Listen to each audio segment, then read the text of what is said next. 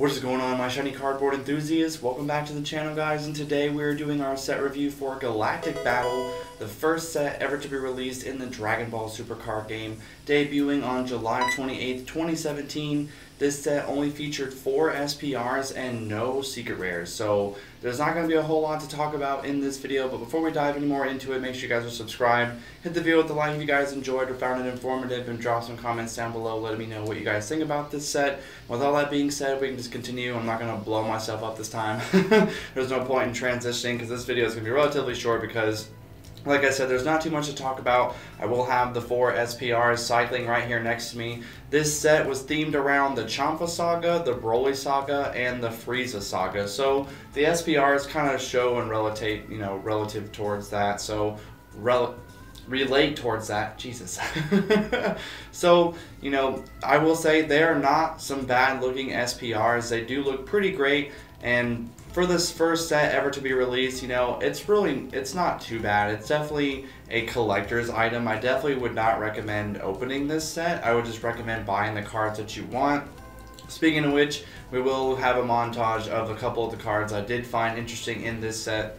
And then we will do a rating out of 7 Dragon Balls and out of 10 to rate the whole set and everything. But, to say really about this set, I just want to give time for the SPRs to cycle next to me and everything. But, it is kind of interesting that they decided to start the first set without a secret rare. I do believe, that's a very interesting take, to kind of start off a card game. There's no, super high rarities, and I'm pretty sure the SPRs were, obviously not guaranteed in every box and stuff like that. But, we are going to take all this stuff into consideration when rating this set. So, that's really all I got to say about this one. So let's go ahead and dive into the montage.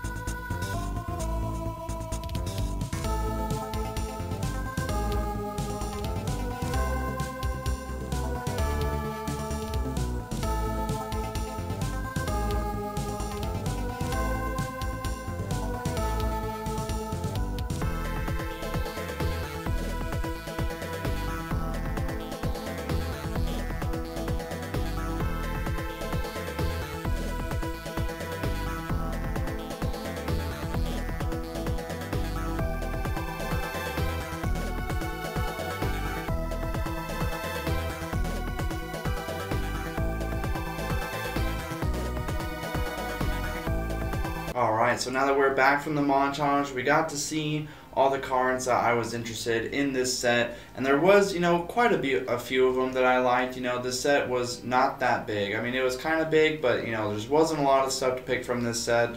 The fact that there was no secret rare, I feel like is going to be a big detriment to the rating on this set, just because I find it very interesting that you're going to start a whole new card game, the first series of a fresh new start of a card game and stuff like that, and they're just kind of no secret rares, only 4 special rares and stuff like that. It's a very interesting take.